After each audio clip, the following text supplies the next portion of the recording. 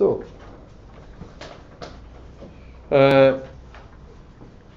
today I guess we really start with the methods in bioinformatics. So yesterday we talked about quite overview of databases that are good to know, that are and in particular for this type of course the important databases are of course the sequence databases and also structural protein, genes, genomes databases. So UniProt, you should know what UniProt is, you should know what PDB is, and we'll come back to PFAM. So some of the things are important to know, but then there are all the other data out there also. But a database is only useful if you actually can find things in it. And of course, as I said, we can look up for keywords, we can find mouse genes, but in many cases we want to find a relationship between sequences. As I said sometime in the beginning, if two sequences are similar, that indicates that they have a common ancestor, that also indicates that the proteins have similar structures, and they might actually do similar functions. So how do you know if two proteins are similar? And the key thing here is alignment. So the word alignment is a very, very key concept in all bioinformatics, and it means that we can relate two sequences to each other. You can say that position 1 in one sequence relates to position 52 in another sequence. So this is an alignment. This is two protein sequences, and you see that they're both, one is 116 residues long, one is 98. So you have two sequences that are just strings of letters. But if you have alignment, you say that the position 1 here, this Y, is related to this Y here, and the E is related to E. And then you have some annotation alignments. So star means that they're identical, colon I guess means that they are similar, and dot means that they are less similar, I guess. So you can see in this case, large parts of these are similar. And a few key things you can look at here is what you have here. You have gaps. So alignment is not just to take two sequences and slide them on top of each other, but you actually have also gaps. So you can insert parts of my residues in one of the sequences, or delete. I mean, search and delete. You can't really say what happened. But this one is longer, and so this E is related to this M, and this C is related to this V, but this asparagine here in the middle is not related to anything. It's a gap there.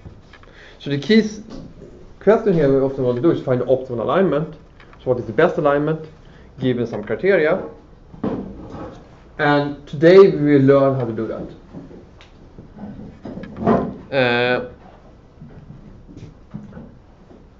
And if we didn't have these gaps, it would be trivial. We would just take them and search them and try to find it, optimize it somehow. But now these gaps complicate things. Still, this is not too time-consuming to find optimal alignment. You can find it in something which is the length of that sequence times the length of that sequence calculations using a method called dynamic programming. But it's too slow to do it. If you want to do it, take one sequence and search every other sequence that is known today. Do it this way. that you could do it some time ago, but now the sequence database, well, you can do it for one sequence, sure, but you can't do all against all, because that's too much computational power, and it's a bit stupid also. So why do we want to do it? One key concept is to say homology. We will come back to that later when we discuss phylogeny, so how evolution of genes and proteins in general. But homology means that two genes have a common ancestor, two proteins have a common ancestor, two things have a common ancestor. So it means that once upon an evolutionary time they were the same. So if you want to study evolution, we need to do alignments. So you could infer here that these tyrosines here, in the common ancestor of these two proteins, they were the same amino acid. So if you want to make it 3 of this, if you want to see what happened, we can see that this one has been consistent all the time. while this one has changed in one of them, or in both. So to detect homology, to detect what proteins are related to each other, or what genes are related to each other, in modern, or to study evolution. So how has evolution happened? Can we say, has this gene evolved faster than another gene, etc.? We want to predict functions, so we want to actually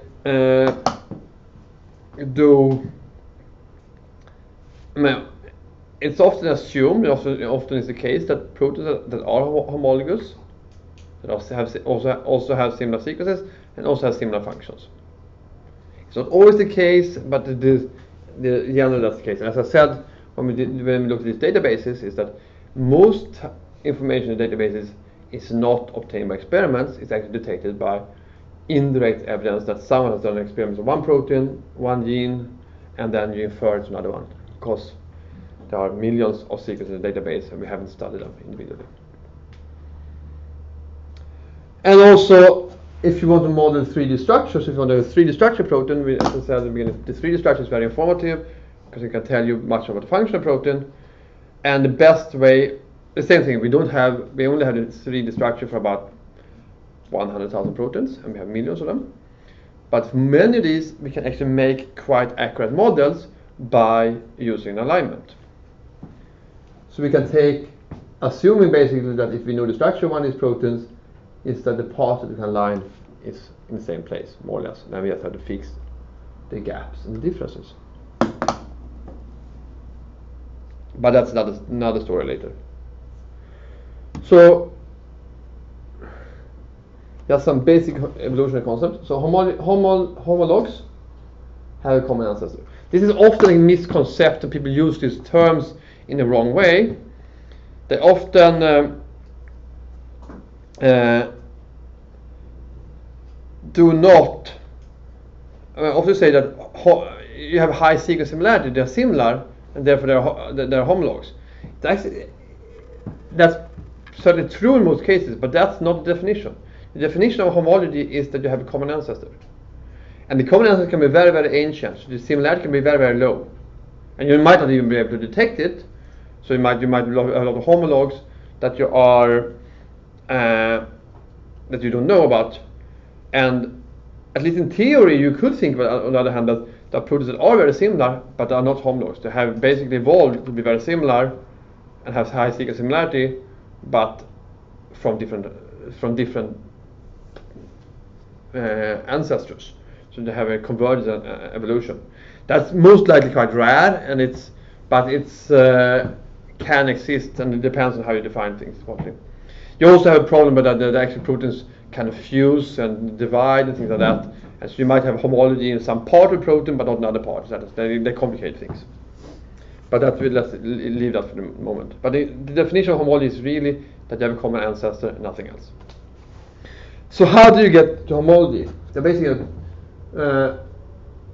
two ways. You can have gene duplication, so basically you have within one organism, one gene can become two.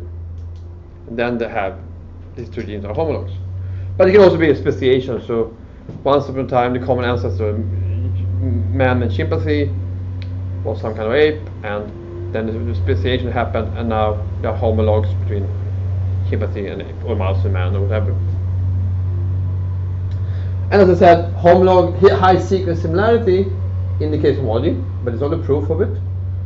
And homologs have, in general, similar 3D structures. There are always exceptions. So basically, this is the speciation. So basically, if you look at 3, so these 3 genes, A, B, and C, are all homologs. So let's say that this is chimpanzee and this is human. So in the human, you have 2 copies of this gene, B and C, that are homologs because there was duplication in the human genome sometime long time back, while in the chimpanzee is only 1 copy. We will talk more about this in next week, I guess, because these are often called orthologs, while these are called paralogs. And the idea is that somehow things that are related by speciation should be more functionally similar than things that are related with application, because this could be a way for evolution to detect new functions or use new functions. There are, of course, cases like of convergent evolution. That's the things that are not homologs but have similar features. They're easier. For instance, look at the bats and the butterflies. They both have wings, but they have not the common ancestor. Well, they have a common ancestor a long time, like for all animals, but the wings have not evolved from the common ancestor. They have evolved independently. You look at some of the eye systems, also things that have evolved completely independent. And it's not always, if we look at protein genes, it's not always cases, it's not obvious when you have different cases. The classic examples are tin barrels, which are big barrels of proteins which have one beta sheet and one alpha helix, and form a big barrel. And many of these, they are very common, and many of these have functional sites of very different sites. So it's not, so that would indicate they actually have evolved differently, because they're really very hard to detect any homology. On the other hand, you can actually find some sequence signals between them and even within them. So it's hard to define really if it was convergent or not convergent. So people can keep on discussing that. But for most practical purposes, we look at things that are more similar, and then it's quite clear when there's homology. It's hard to say when it's not homology. So what is an alignment?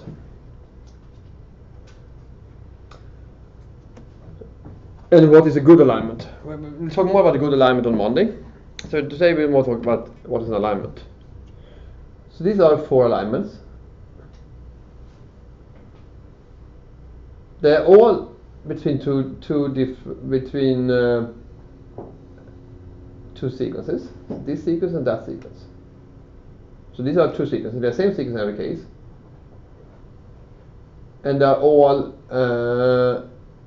well, they're not really the same sequence in every case, but this is a quite good alignment, you would guess, because 10 out of 12 positions are identical. It's only is and at that are different. Everything is the same. But if you would have a mutation here to make so this is a sequence instead. And if you do the same alignment here at the beginning, you will get 4 out of 12, so only every third position would be identical. Which is, by intuition, this is a much worse alignment than this one. And you can invent some scoring system. You can just count the number of identical positions, and this gets scored 10 and this gets scored 4, so this is better. So these are more homologous. On the other hand, if you allow some gaps, you can actually get 11 out of 12 positions. 11 out of 12 positions in this will be identical. So you have this is a sequence, and here you have the at sequence. But in somehow, if you would assume that this was the original pair sequence and this mutation happened, this is not the correct alignment. Because this A here should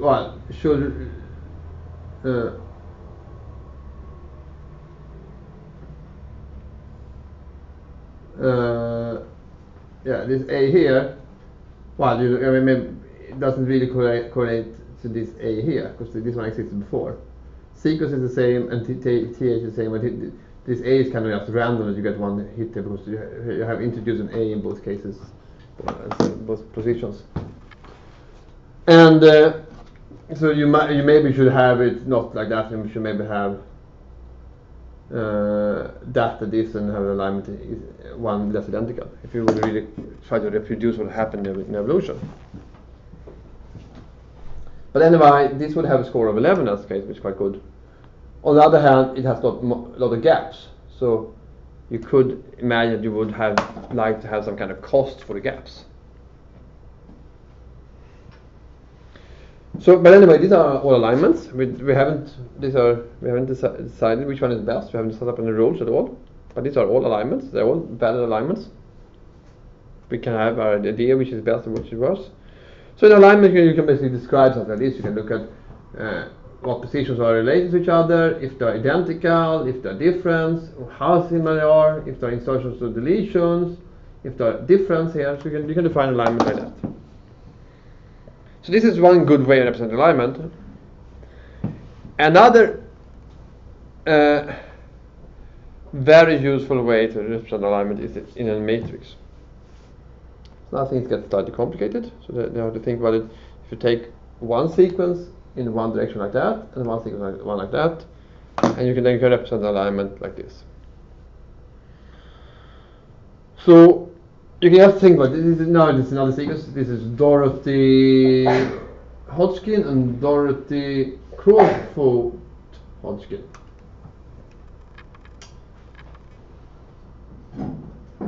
So I guess it's 50 years ago since it was Nobel Prize, I guess, but that's another story. And you can think about a matrix here. So you can, for every pair of positions here, you can put out. You can, for instance, put in this case you put a letter, that letter, if they're identical, and nothing else in other cases. So see, so Dorothy all here, but yeah, so O's you have an O here, here, here, here, here, here, here. D's you have there and there. R's you have there and there, etc. So if you put a dot or a mark on every position that is identical, you get what is called a dot plot, or if you put a dot in this kind of plot. So then you can think about, you can trace an alignment like that. So that means that anything that is going along a diagonal means that these two positions match. Anything that goes horizontal or vertical means that there's an insertion or deletion in one of the sequences. Right, vertical in one, horizontal in another one. So in this case it will mean that D is aligned to D, O to O, R to R, etc. all the way to Y or H to H. No, I guess Y here. And then you start having a lot of gaps in this sequence here, Crawford Hodgkin, and you will until you get H to match H, and then you go down all the way to Hodgkin. So this is this line here is identical to have the alignment something like this. Oh, the blue is better if you want to see it. I think. So Dorothy aligned to Dorothy,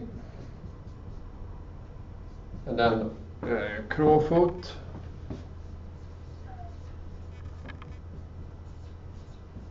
and then you have Hodgkin.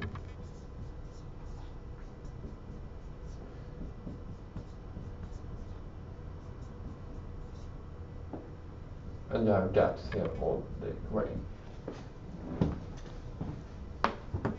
So this alignment here in the matrix is identical to that alignment. It means the same thing. Do you all get it? Good. That's fundamental. So the alignment is what we use. Yes? What is about translation of the sequences? So I can just translate it so that we don't begin with Dorothy but with I could start if I had you mean something here like that, or here and then put the Dorothy Hodgkin. I mean I can scramble like that. Yeah. No, in most cases we do not allow that, because that so if I would have well, the easy way would just make the sequence longer and add everything later. And I just look for it. So you say that I would have Dorothy over here, and then I could take Dorothy over here, like that, and I could take it away. So what we do, which I will come to in a second, is that we actually we do two types of alignment. One, when we try to align the whole global sequences. So you try to then you really take this, you know, start and end at the beginning. You might start with a gap, with the end of the gap, but you align the whole thing. The other thing is we try to find the best local alignment, so the subsequences are similar, and then you can find several times. So then you can find Dorothy here, Hodgkin there, and Dorothy there.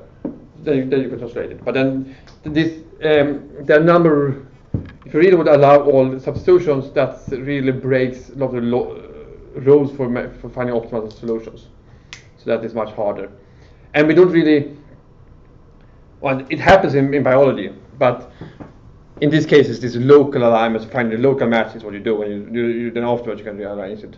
It's probably not that rare, it happens, but it's not in the standard search procedure. So it happens in a long evolutionary timescale, so it's kind of, you anyway will have problems to get good alignments. So, look at this plot. So basically,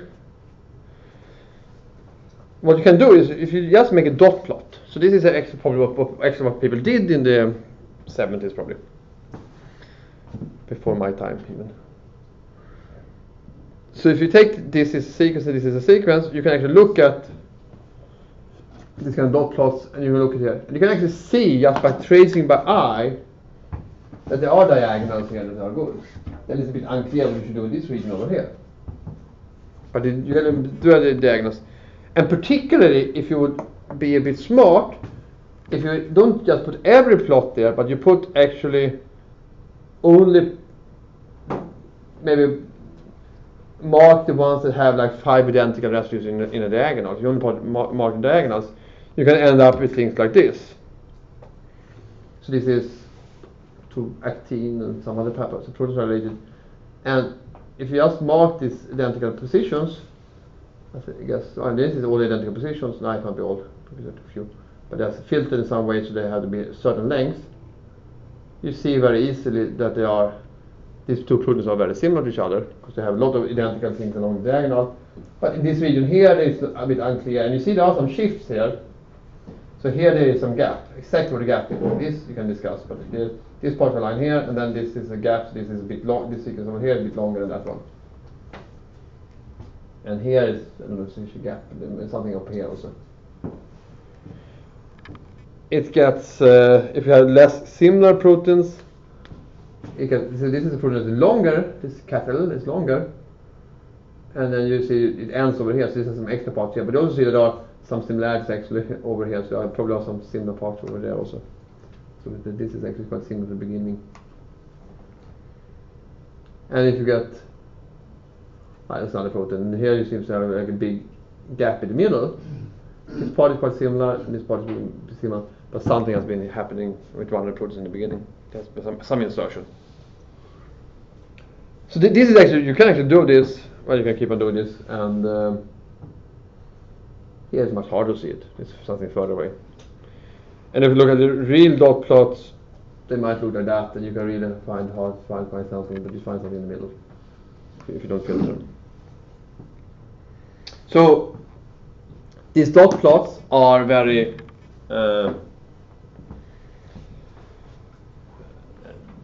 they are useful if things are very similar. You can see things very easy if things are similar, but they are, as soon as things get a bit complicated, they are very hard to, by eye trace it.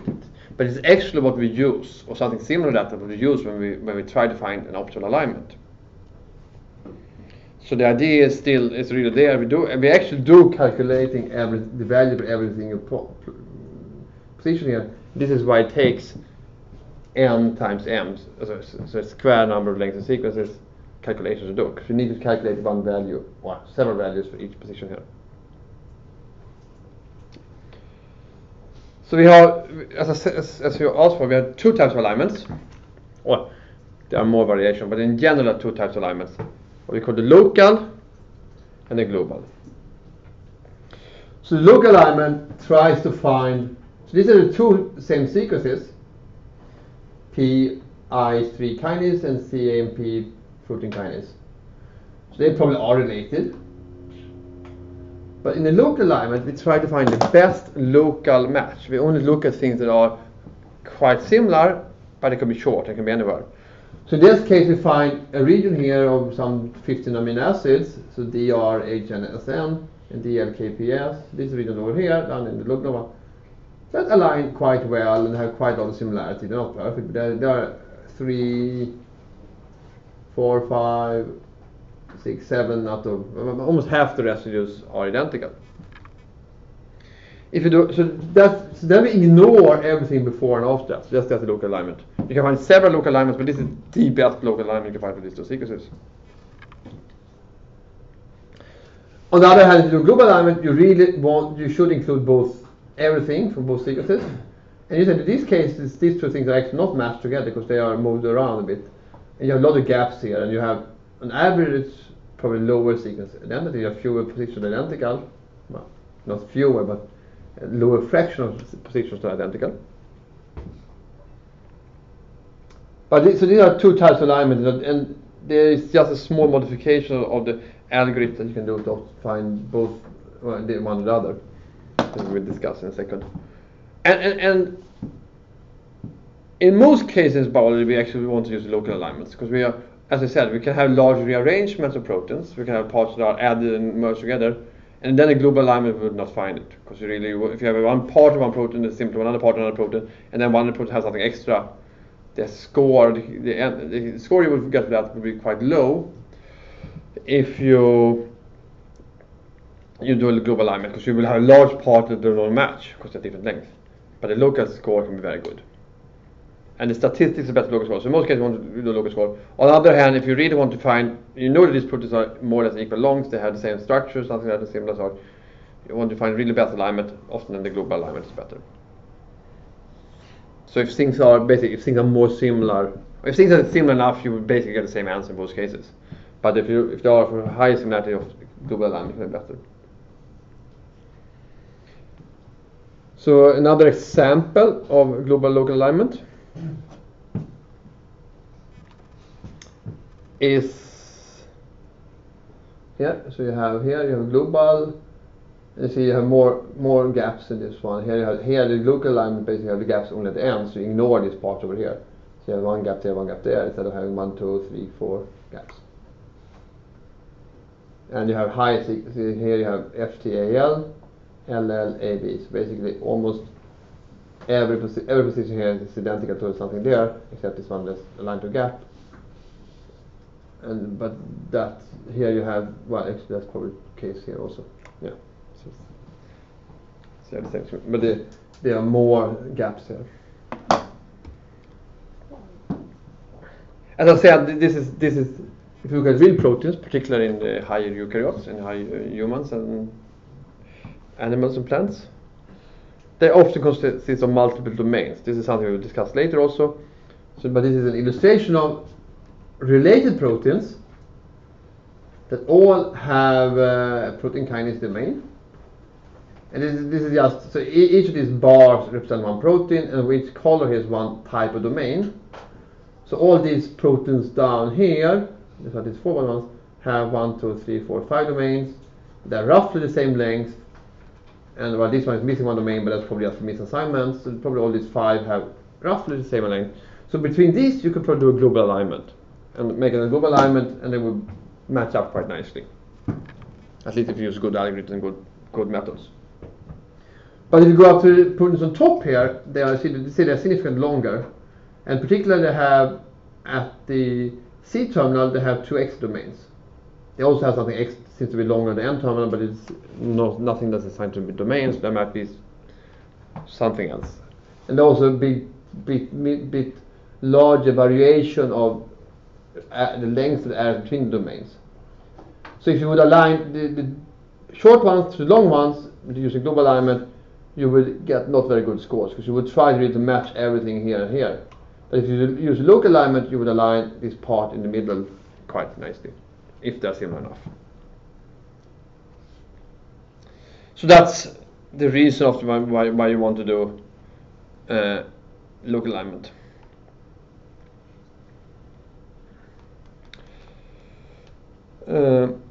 So the key in alignment, as I said, is gaps.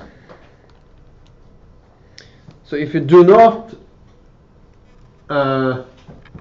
allow gaps, but only allow, so this is alignment of 2 proteins, bovine kinase and CMP dependent kinase. There are 2 kinases, so they are related. They do the same function. They are probably they are certainly homologs. And if you would try to get an alignment without any gaps, you will get the upper part here, and you will get 1, 2, 3, 4, 5, 6, 7, 8, 9, 10, 12, 16, 25, 27 identities. But if you allow just a few gaps here and here, you see, big here then, but they had that also, so but there's a few small gaps, you will get an order. In the order of 45, 50 identities, so almost twice as many identities. And if we think that identities are good, which at least intuitively should be,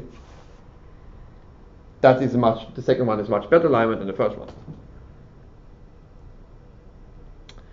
So without gaps, you can't have a good alignment. And that also reflects, of course, how evolution happens. So, what can happen to a gene during evolution? Certainly, you can have a nucleotide that changes the amino acid.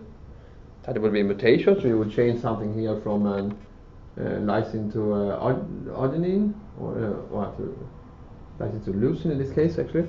So you have a mutation, you change something.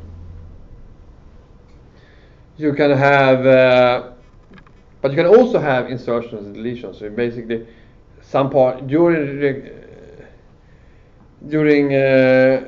recombination of cell division, a part of the DNA can be lost, or you can have a part of it being duplicated. So there are errors like that. And if that happens to be in the frame shift I talked about the other day, so it happens to insert a factor 3, the rest of the protein will not be affected. You will just lose or add a part of it. And if that is not completely destroying the protein, that can be accepted in evolution. So you can have insertions and deletions here. And you see, most of these are quite short, but there are, here at the end we can ignore it, but some are a bit longer, they have 3 residues. So there is, if you look at it historically, from just alignment, it's much more likely that you have an insertion deletion of 3 residues than you have 3 or 1. So like the first, so it's not always that you lose one at a time. You can actually lose several at one time, or add several at the same time. Some of these are just applications of parts next to it, etc. so on. But in general, there are evolutionary reasons why you need to have these gaps, and why they look like that you do. So what is an optimal alignment? So now let's talk about optimal. So first we want an alignment to reflect the evolutionary history of protein. But optimal in this way is a computer science definition, so we want to have a score, basically a scoring function that says that the optimal alignment is the one with the highest score. But then we need to define what score we have and how we calculate the score. So we have intuitively, we can go back to this is a sequence on. So this is quite good alignment, and this is most likely the optimal alignment for these 2 sequences. Anything else we do to this will either have more gaps or have fewer identities. So you would assume that this is the optimal alignment. And in this case, you would assume that this is not optimal alignment, but this is something like this is the optimal alignment. You have 11 out of 12 positions, possible positions identical. But how do we know it, and how much is the differences? So the easy way,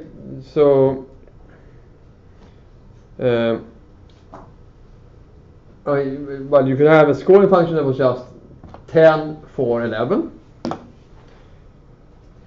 In other cases, we actually have what we call a substitution matrix. So basically, we have for every pair of amino acids, we have a specific score.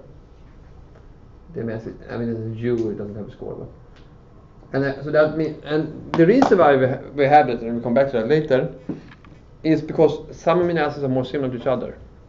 So to change a leucine to an isoleucine is not very dramatic for a protein, but if you change the leucine to an arginine, you change it much more. So that's some similar. Also, there are some amino acids that are more conserved, but we have studied the codons. We have 3 codons. So some only have 1, but some have up to 5. And then the probability to change these are, of course, higher for the ones that are more or have fewer. So there are the so-called substitution matrices. I'll come back to them, and they are have different numbers. So in this case, we just take one and get numbers. So if you take this, and here we have positive scores, most of them they have -1 here. So you have a score of 52 here. Here you have a score of 18, and here you have a score of 56. However, we are ignoring the gaps at the moment. Is that fair? And somehow, just intuitively, we would like to minimize the number of gaps. We don't want to have too many gaps. But you can always find almost a perfect match if you allow many gaps. You can find quite high similarity, just allowing taking the next one that's similar in every pair. But we don't want to have an alignment of that because we don't believe that is how evolution occurred. And so we can have a cost of the gap. So in this case, you just put a -1 for every gap, for instance, and the score changes slightly. But this one doesn't have a gap, and this one doesn't have a gap, but this one has a lower score now.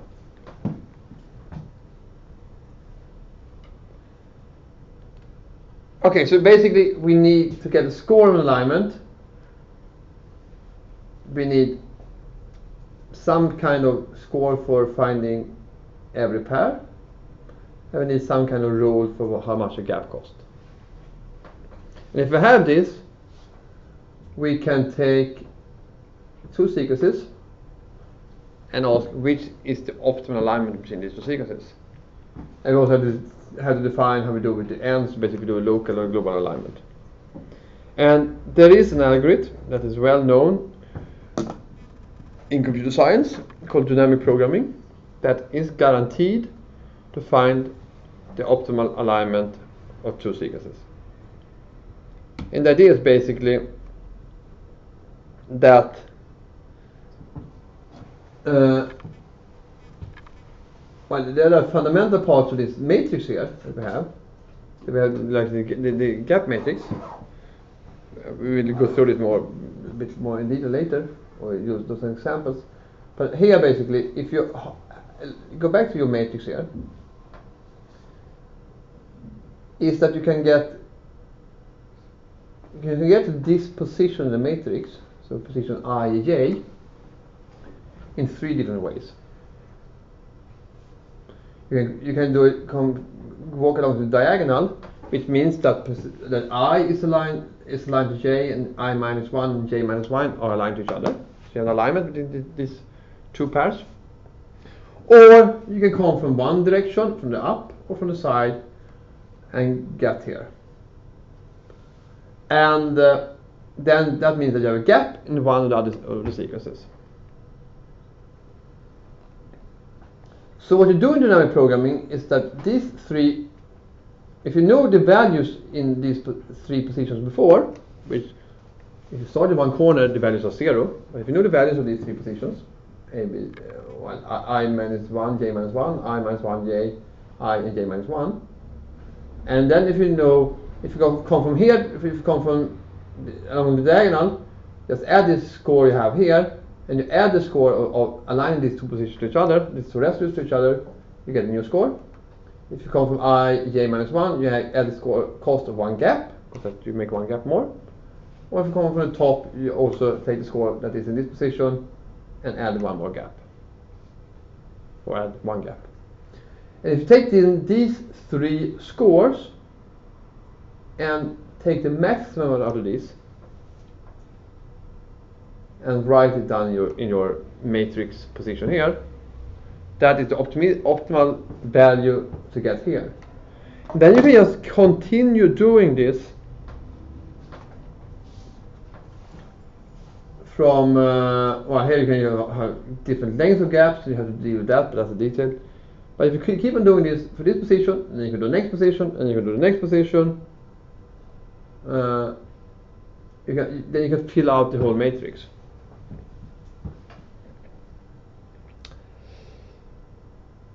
So, and if you do that, start in one corner and you fill out the whole matrix, then you just look at the maximum value you have in the bottom corner. If you do the local alignment, you do the slight variation of that. That is the scored optimal alignment. Then afterwards, you can trace your way back after you solve it. So I think we should do this perhaps after the break. So let's be back here at 11, and I go through this after the break. Okay? Any questions? Everything crystal clear? So far, good.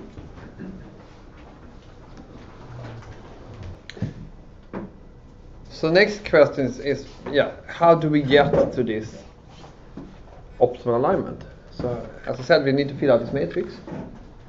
So I'll go through an example here, and we might do something on the whiteboard also if we have time. So this is two DNA sequences in this case. So we start by just putting zeros at the end, outside the end. That's just have something to start with, because if you align nothing to nothing, you can say assume that the optimal alignment is to align nothing to nothing, and that should have a score of 0. And in this case,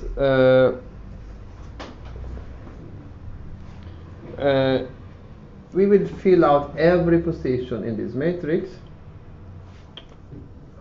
This one. So. And starting in the top left corner. And the question is, what should we fill out here?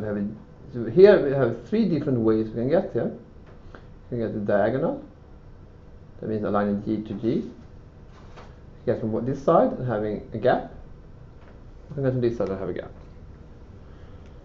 So you should basically try all possibilities. And we need to define the scoring function. And in this case, I guess we have a score that is basically 1 if they're identical. So, and we skip the gap. We don't have a gap cost, I think, if I remember correctly. So the best score we can get here is to put G to align to G and have a score of 1.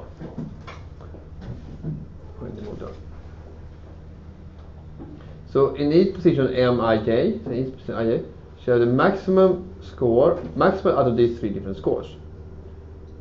So that's the score you had up here plus the score you have to align these positions. That's an alignment, so you add a score there. This Mij minus I minus 1, J minus 1 plus score of Ij.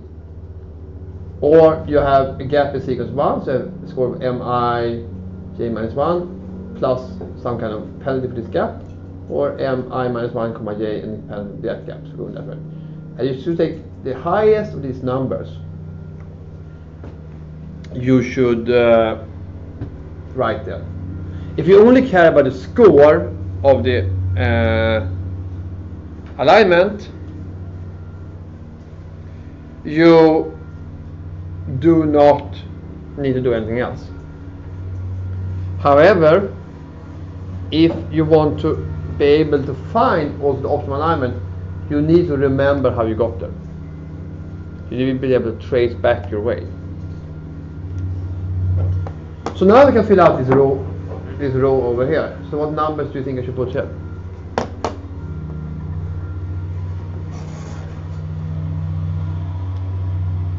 Well, I have a sequence here in this case of G, and I want to align everything here. And the best way to get there is, I can never get the higher score than 1, and I can always get the score of 1 if you have no cost for gaps. Because I can always, in this position here, I can get from up here, which is a 0, plus aligning G to A, which gives a score of 0. I can get from here,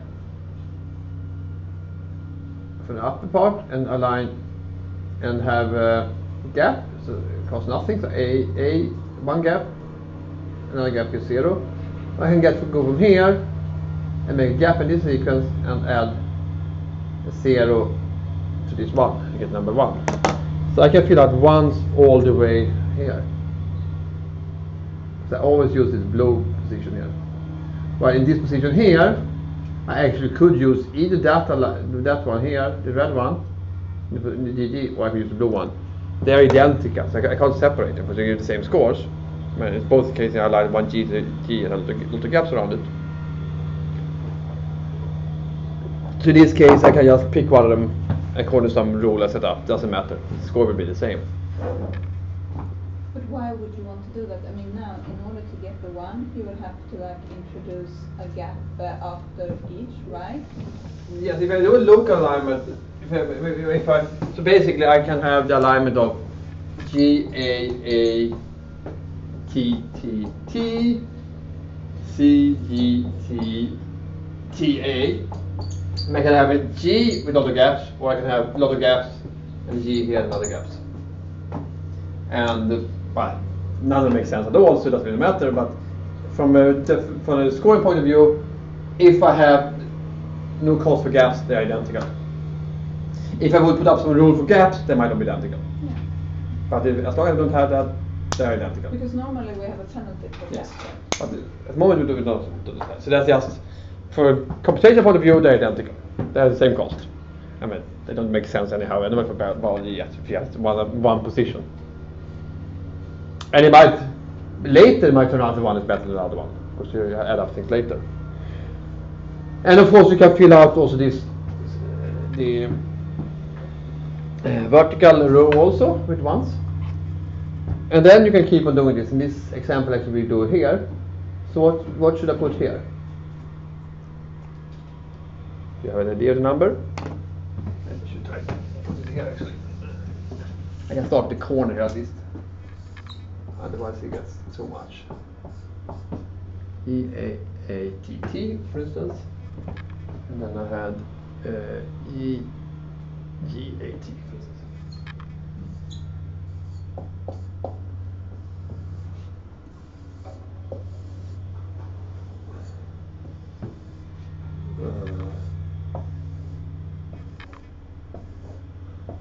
So at the moment we have started with zeros everywhere, the corners.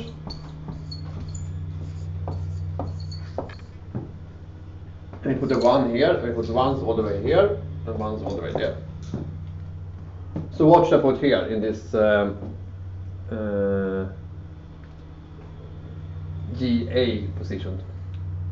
So I have 3 different ways I can get there. I can go this way, and this way. I should use the blue, I think it's better. Switch is the best way to get there. What score do I get to line G to A in this case? 0. And the score, so I can, if I put that one, I have 1 plus 0 builds 1. If I go from this to this, I also get 1. And for that, I also get 1. So I should put a 1 here. And see which direction they do it here. Okay, they go down here in this direction. So if I go down here, to the 3rd position there and the 2nd one there. Okay. Any votes for scores or votes for 0?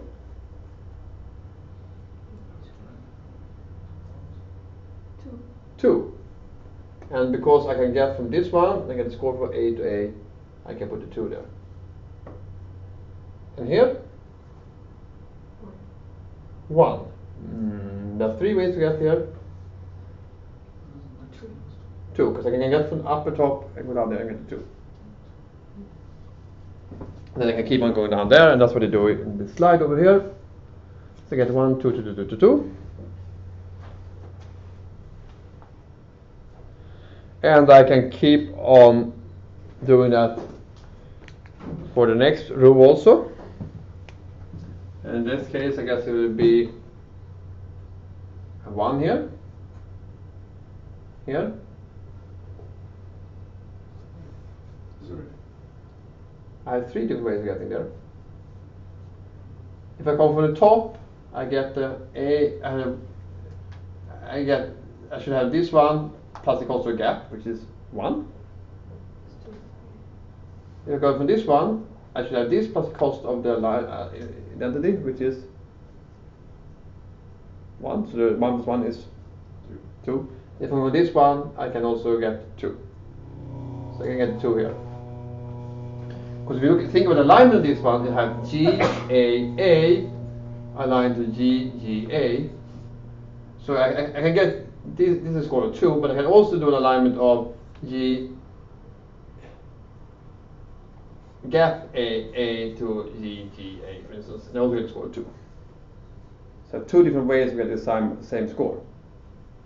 If I don't include the cost of gaps. So that's why I can go both get from up here and down there, diagonal or horizontal. So I can fill it out here, and if you get down to this corner over here, you will have in the bottom one, what will you get there?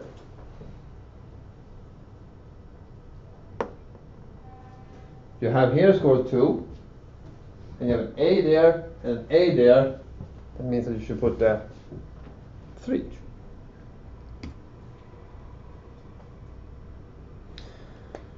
So you can do that, and you keep on doing it.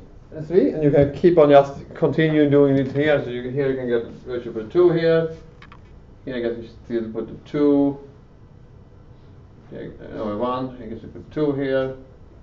I guess you guys put a 3 here. I guess you put 3, 2, 1. I guess I should look at that. So you can fill out the whole matrix like that. and you get down to the bottom corner, you have a score of 6.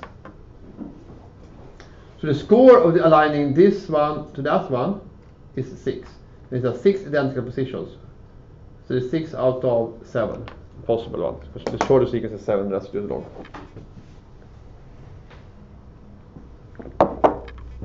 And there are actually proofs that this is the optimal score you can get. So this will find it. But now if we want to find alignment, we have to trace our way back. We have to somehow remember how we got there. We can calculate it, but if the best is that you just for every position here remembers it.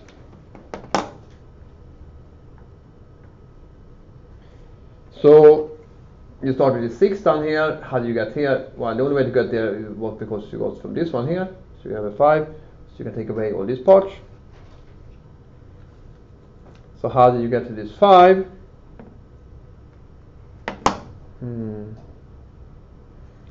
You can get to 5. You can get to not from here because this G and T didn't match each other. So you have master got from this position here. So you can take that one away. And the same, I guess, one more time. And then, but this 5 here, you could have got to from here, I guess, because this is G. No, this one 5 here is a GG, so you can get it from here, like that. So now we have an alignment here. This, and you can keep on doing this, trace your way back.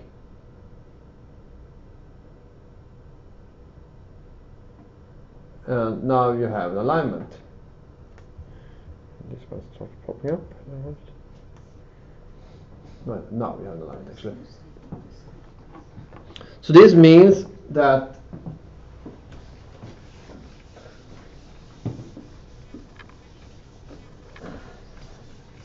this matrix here corresponds to alignment of G, A, T, T, C, A, G, T, T, A. And we start aligning the G to G, and the G to the A, and then an A to an A. No, then oh, it was another A here, sorry. Another A. And then you have a T here, and then you have a gap. So you have a gap, and then you have a C that is aligned to a, oh, this is a C, sorry. Line to C, and a gap, and then a G, and then 2 gaps, and then an A. So basically here, the 3 of this one is the same, this one is not the same, this is the same, this is the same, this is the same, this is the same, and this is the same. So this is 1, 2, 3, 4, 5, 6. Positions are identical, and the score is 6. So the alignment looks like that. So you have 1, 2, 3, 4 gap positions also.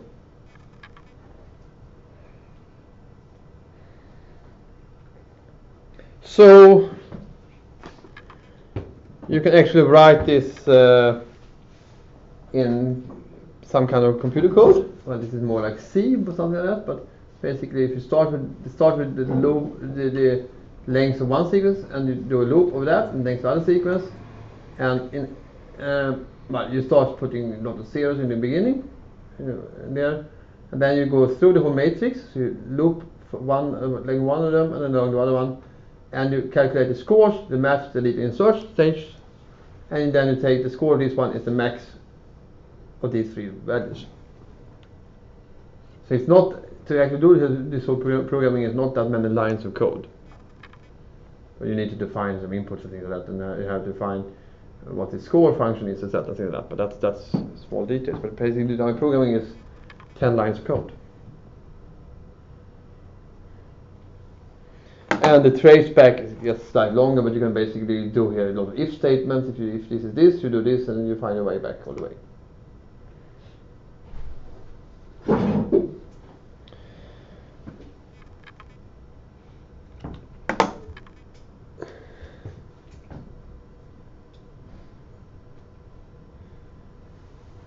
Okay, so this is quite similar. But I said, this is just calculating the score like that. And I said actually, one important factor that we do alignment in biology is that we use substitution matrices. So we do not score every pair only on identity. We don't say that you get to score 1 if it's identical and 0 if not. You can do that, but it's not a very good model. And the reason is because some amino acids are, I mean, it's an okay model for DNA. It's not perfect, but it works sort of for DNA, RNA. But for proteins, it's certainly not optimal.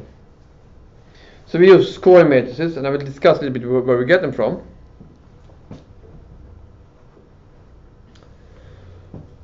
So the idea is, of course, basically what we use it for is that we have, when we align an A to an A or an A to G, we put a score. It's not just 0 and 1. You can put some number, and that number should be somehow reflects how likely these are to mutate from one another to another.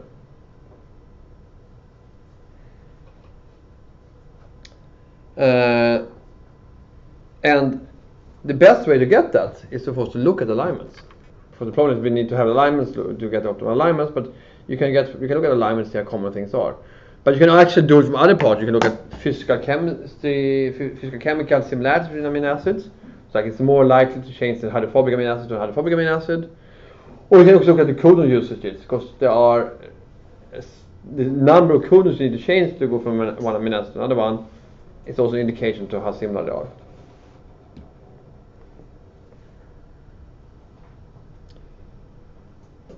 So if you have an alignment, or particularly if you have multiple alignments, this is you can have here. You can just calculate if you have no gaps. So if the sequences are similar enough, you have basically no gaps. You can get an obvious, clear. It's easy to make alignment, and then you can just calculate in the tree how many changes have happened, and you can just count basically how often did I see the change on A, on A to a D, etc., etc.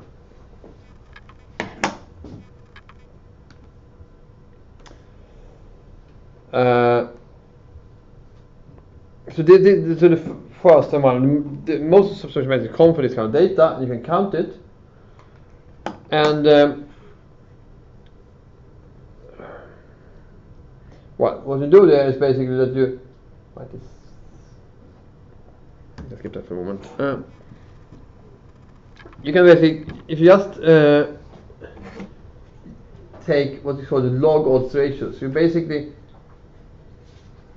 observe what frequency you see a mutation of a certain type, and then you basically take what is expected frequency. So basically, how common are these two amino acids to each other? So of course, if you or if all amino acids are equal common, the expected frequency to see this would be 0.5% square. But they are not all amino acids are not equally common, so that's not really correct.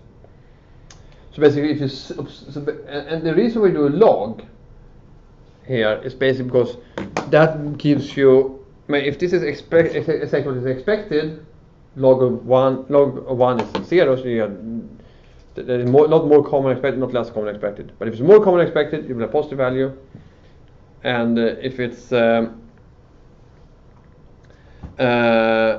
less common, you have a negative value. And that means that in a substitution matrix, you can just add these values together.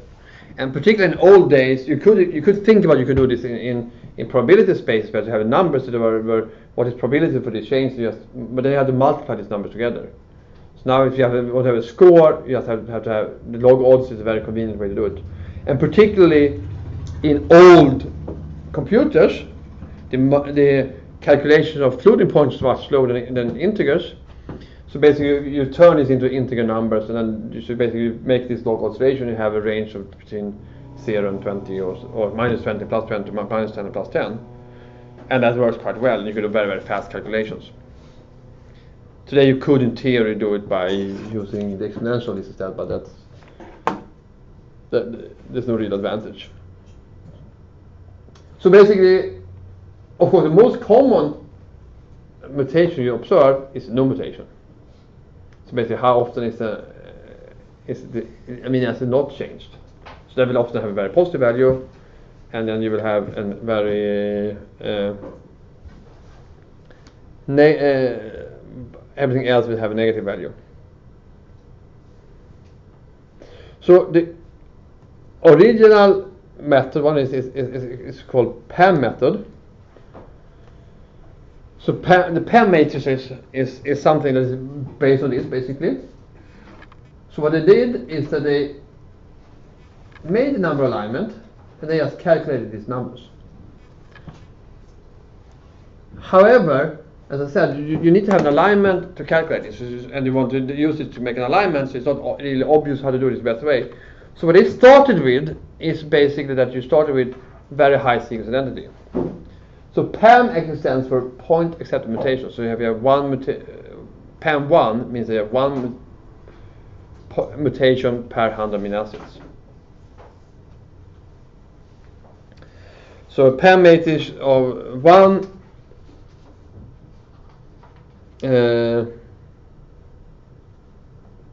wrong way. Is calculated. So PAM1 matrix is calculated from substitution matrix from alignments where there's on average one mutation per 100 residues. And then you can actually take this matrix, and if you do it in the probability space, you can multiply it by itself. So you can get the PAM2 matrix, which is just the square of the PAM1 matrix. Because basically if you have the probability, and then you can keep on doing that, you can go to the PAM4 matrix, and the PAM16 matrix, and the PAM64 matrix, and PAM250 matrix. So you have different matrices that are more and more distant from each other. So basically what you do is you take your probability, have the mutation frequency. So in PAM1 this is equals to 0, 0. So some of this is basically 1% mutations. So this is the mutation frequency, to sum it over and everything. And then you will get a matrix that looks something like that. That is looks. So you look. So this is all the 20 amino acids. And you can see here, so they are sorted in some kind of space of similarity of the amino acids. You look at the diagonal, so that's aligning something to itself, one amino acid type to itself. And that is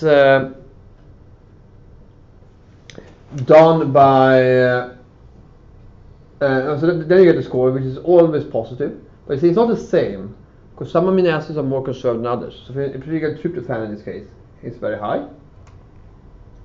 So it has a score of 11. While, for instance, valine and leucine is not so conserved, there are more mutations there. So that's one thing you observe. The other thing you observe is that every substitution, most of them are negative or 0. So replacing one amino acid with something else is bad. While there are some parts that are similar. You, for instance, have this cluster here of hydrophobic or small hydrophobic amino acid, isoleucine, leucine, valine, methionine, that actually have positive values to replace each other. And also some of the aromatics have positive values, and some of the charged ones have positive values and things like that. So there are a few substitutions that actually still give a positive score. So the PAM matrices are still used quite frequently, and they were developed in the 70s. The competitor was the Blossom. It is made in a similar idea, but slightly different. So the idea here is actually they come from a database of blocks of alignments. So you had not single sequence alignment, but you had actually blocks of alignments, that you had multiple sequence alignments, and then you can calculate the substitution matrix in a similar way, but you don't do this multiplication of the matrices. Instead, you have blocks. You have partial alignments, blocks there that have on average the 40% or 50% or 60% sequence similarity, and then you calculate these matrices from that. So there are in some rough estimates is that the PAM250 is blossom 45, PAM100 is blossom 90, so more or less similar. And you see this matrix is kind of similar, but not identical. The idea is supposed to have positive values all along the diagonal still. The numbers are slightly different. This is 220 is more conserved. It's a high number, but this number is a bit low. You see that there are a bit more of these positive numbers on the diagonals. There are actually more substitutions that can be allowed. So again,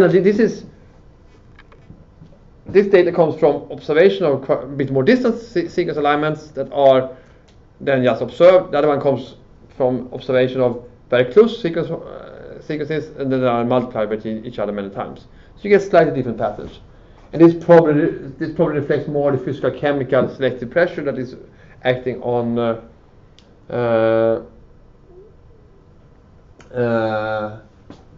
amino acids. But the trend is very similar, and the performance-wise they are rather similar. And sometimes some of the Blossom matrix works better, but it's not so easy to test. See, the cysteine here is very high, for instance. I don't think it was that high in PAM. But you will in the lab today or tomorrow, you will try a bit different matrices. In most cases, if this pools are similar enough, it doesn't matter. But if they are always borderline cases. So some differences here. PAM matrices are based on a particular evolutionary model. Blossom are based on the slightly different methods to counter replacements. Important thing to know is that actually the numbering is different. So a high number in PAM is a low number in Blossom. So in PAM it means the number of mutation per 100 amino acids. In Blossom it means the sequence identity of the data used for it.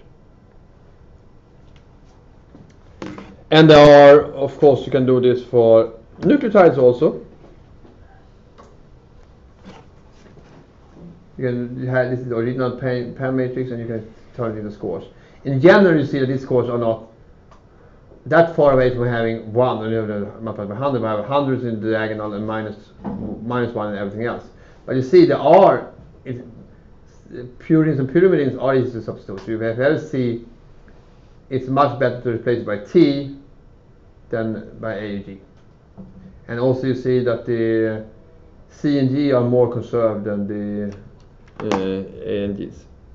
Get higher score there. But in general, these are not that far away from being just identity matrices.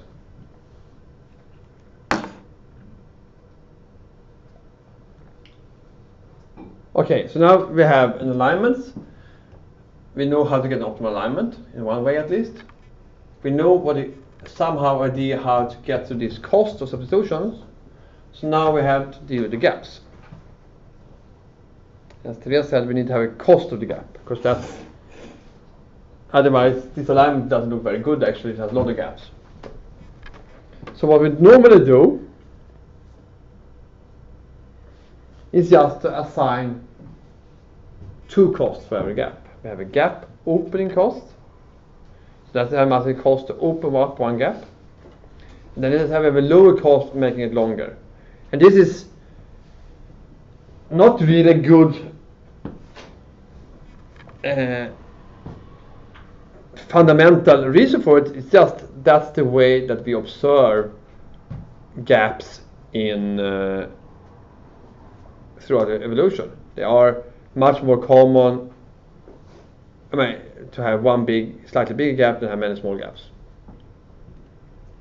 So if you will not have it, you will get a lot of small gaps. But if you have this kind of rule, you have a lot of big gaps. So in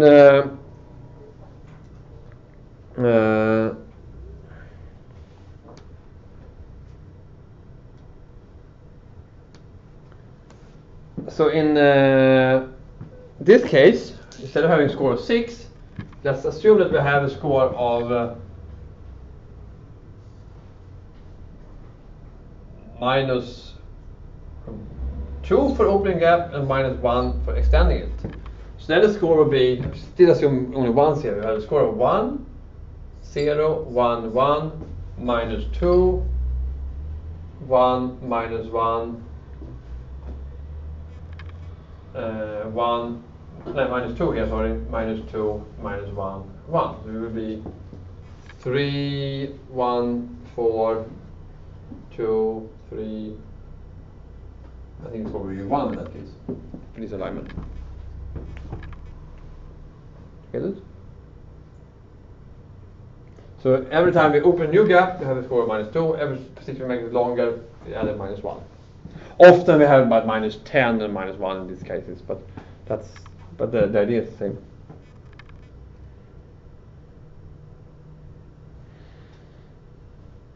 So this is how we deal with gaps. There are other ideas you can deal with. You can have some exponential functions that, but this is a good thing because it's very easy to implement in the dynamic programming. If you go back to our, not the dot plots, but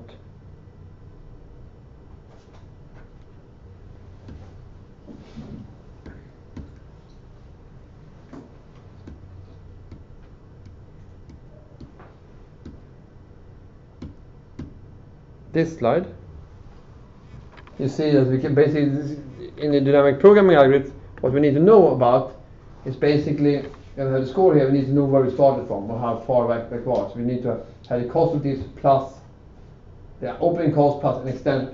So if we come from here and there's a new gap, so if we come that direction, we need to have the gap opening cost. But if we come from this direction, we just need to add the gap extension cost of it. So when we calculate this in our matrix, let's try to do that. We're going to go back here to our example.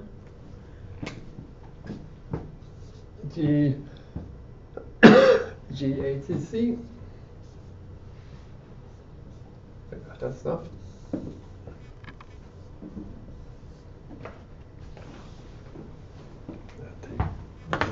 Green. Something is like stronger.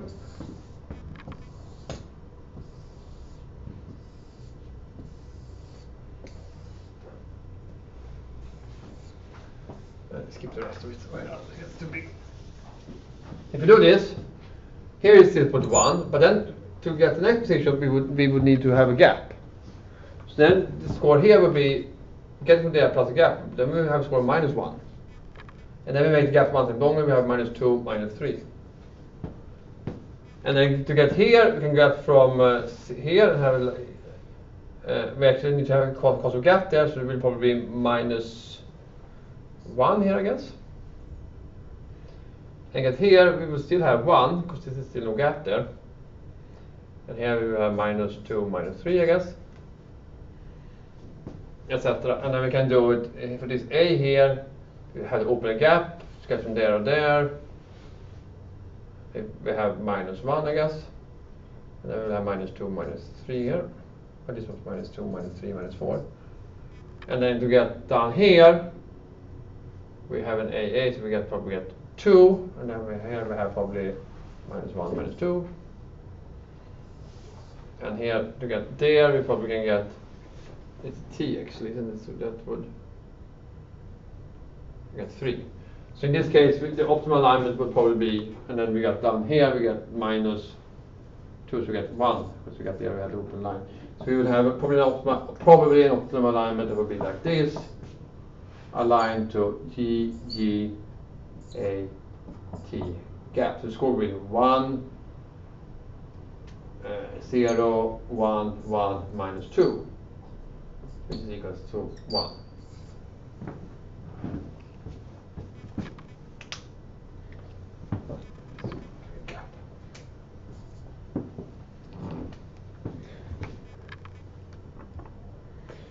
So you will have to modify it to have the gap there, but it doesn't cost anything extra computationally. You just have to remember what you do.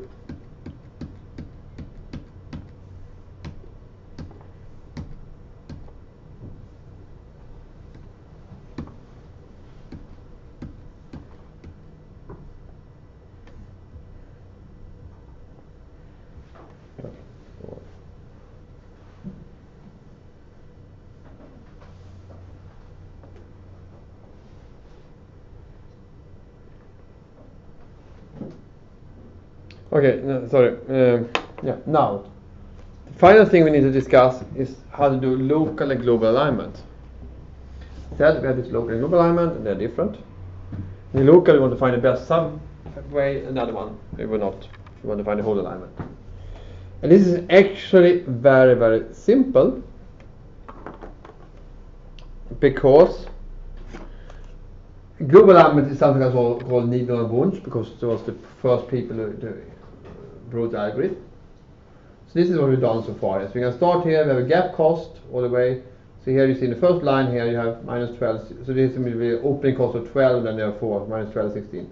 And then you have a match scores, and you can find alignment here, and you can score minus 5 at the bottom, so it's a negative score. But you have gets a score of 6, etc. And you have 2 different ways of getting there, and you can get, but most of it are negative numbers. The local alignment is also called Pitt Waterman, because that's the people that made it first time. And it's a very simple algorithm. You just replace all negative numbers with a 0.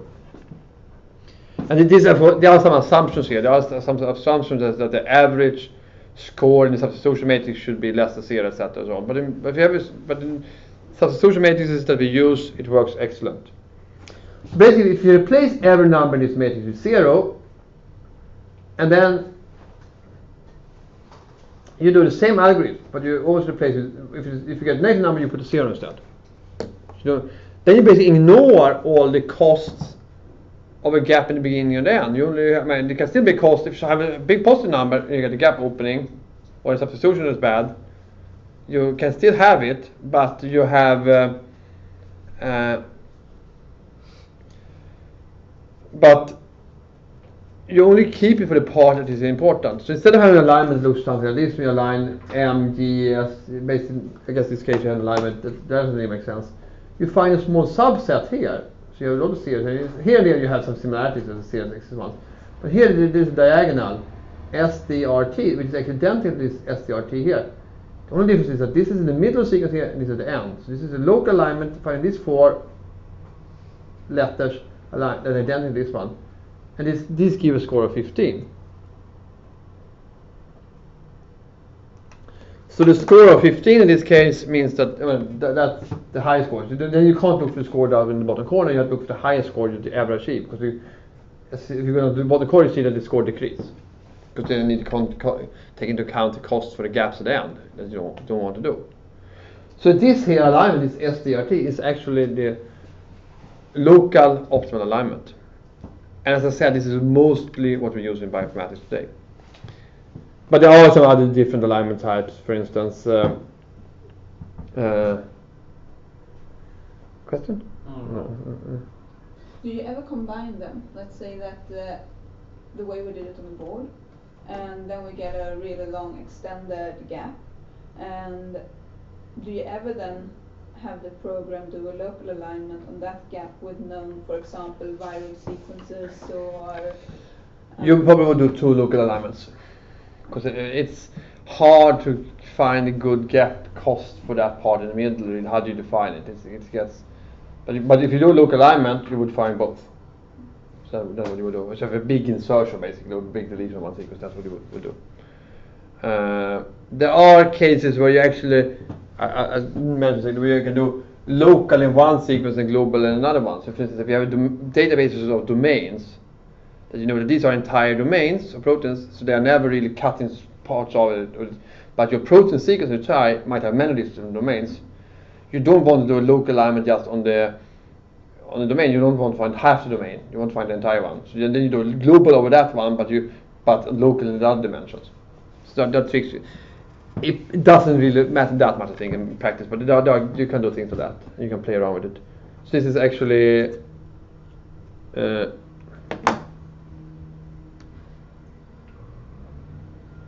Some different ways of doing this. So I guess this is right. So this is this. So sequence, this line is aligned, and my guess is this is if you do global alignment, it's given some certain scoring matrix. It was in the book. You get score -4. If you have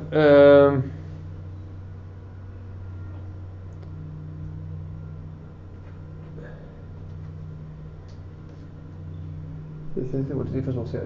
This is if you change the gap penalty, so you have a lower gap penalty, you can get another alignment that looks like that.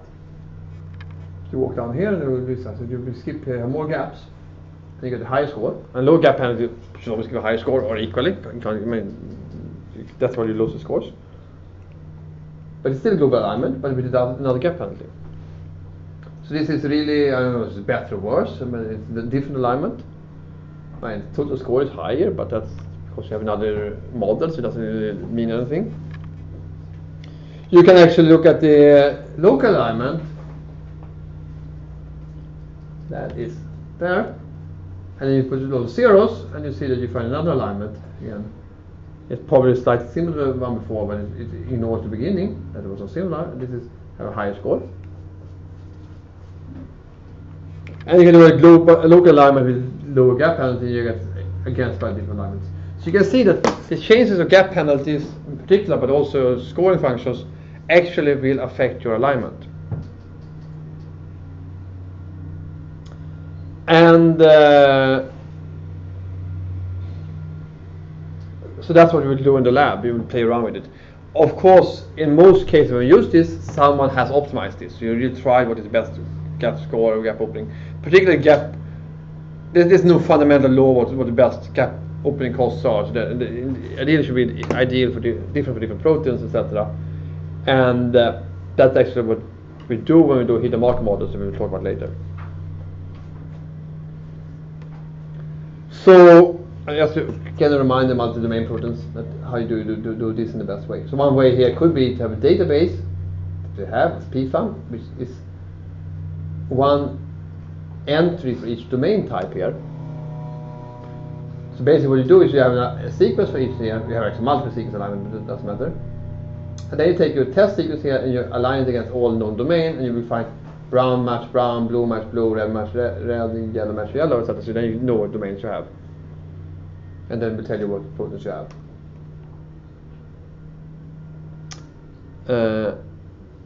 But that's for next week, more how we do this. Okay, so tomorrow we will talk, or not tomorrow, on Monday actually. We will talk about two things. First, this is actually, it's not that slow, but you think, you compare two sequences, if there are 100 by 100, that's 10,000 comparisons times factor 3 or something like that. So it's 10,000 calculations. That's nothing for a computer today. But if you compare 100 against 10 million sequences, and you do 10,000 calculations for every member there, then you will have 10,000 times 10 million, which is 100 billion calculations, which is still doable, but it will take you a few minutes at least. So if you really want to search, it probably will take much more than that, because it's a bit slower. If you really want to search a whole database with one of these algorithms, with Waterman, it will take probably in the order of a couple of hours at least. And the problem is actually that because the databases are growing faster than the computer speed, it's slower to do today than it was 5 years ago, because just the database is so much bigger. And particularly if you would like to compare all sequences against all sequences, which you sometimes want to do, then of course it's basically impossible to do that today. I remember that people did that using Smith-Waterman sometime in the 90s, and they dedicated big classes doing that. I thought it was extremely stupid, because there are ways to speed this up. One thing you can think about when you do this matrix is that we actually don't want to spend time on calculating